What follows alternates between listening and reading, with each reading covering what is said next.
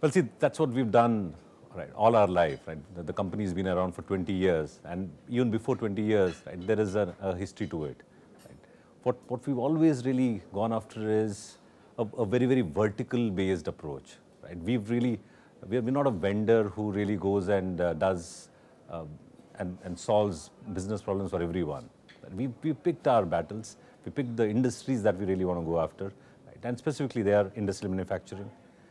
They are automotive companies, they are aerospace and defense companies, and then there are, of course, food and beverage, chemical, fashion.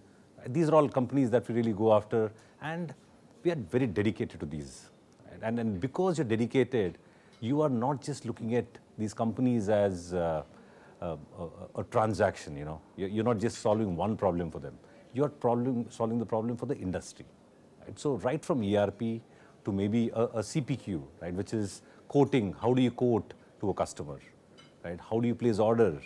Right? How do you produce your goods?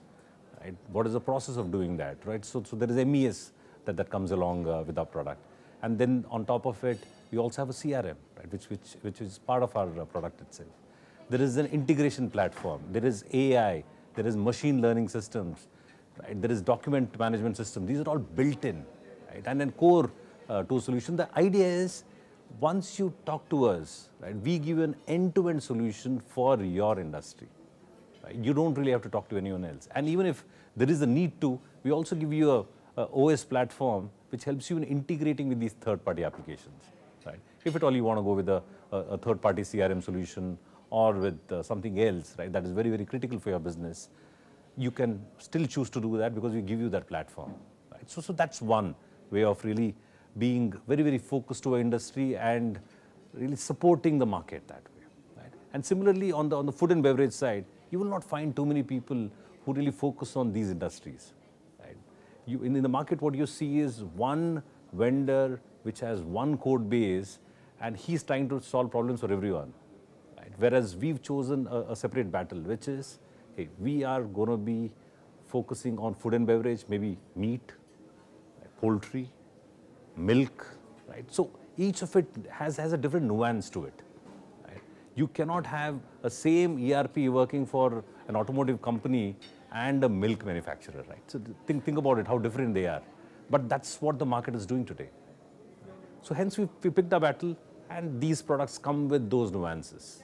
Right? So I think digital transformation will only happen once you're very specific, right? Because every company's needs are different. Right? So that's our thought process really. And see, customer experience is core to what we do. And if we cannot really make the experience of a customer, someone who's been with us for 15, 20 years, right, better, right, then there is that's the end of life for any company. Right? So what we're really going after is, one, moving these existing customers to a SaaS model. Right? And with that, of course, right, like you already understand, there are so many value adds that come with that. Right? One is continuous innovation. Right? So customer always is on the current and the greatest version of Infor. Right? That itself is a big shift. Earlier, customers would wait for 4 years. Right? So SaaS itself is, I think, my number one focus. And now it is, how do you make SaaS better? Right? So we have a program called T2V, right, which is time to value. I don't know if you understand, in earlier days, right, doing an ERP project was a 4-year, 5-year affair. Right? Now, how do we reduce that to a 9-month or 1 year? Right? So that's what we are focusing on, by really giving you a pre-built template for an industry. So again, if I'm talking about a food industry, right? So the way you measure food is different to, right, because there is volumes that comes here, right, to what you would do with the component manufacturing. Right? So if you have to do this, these templates are already there, ready-made. Right? What you do is just upload data, right, change a slight business processes just in case. But otherwise, these are all standard ones, right? If it doesn't matter if it's an Indian company, European company, American company, or whichever part of the world it is, the food, the way it is manufactured, the way it is organized, it doesn't change, right? So we go with the template, give it to these customers, and we make sure they are live in those 9 months, right? What we also do is, for their CXOs, right? If an Intersnack, right, which is a customer of ours globally, right, one of the largest in snacking business, to a Camco right here in India, right, which also is one of the largest chocolate manufacturing companies here, right, or Amalgam Foods, another frozen food manufacturing company. Right? So look at all these companies, the parameters that a CEO looks at doesn't change. Right? He looks at these 10 things in a day. Right? So we give him a dashboard, right, which is made for him, custom made for him, and then it is there for the company or the executives to use on from day one. All you need to do is just populate it. Similarly for a CFO, similarly for a CIO, similarly for a purchase head, a procurement head.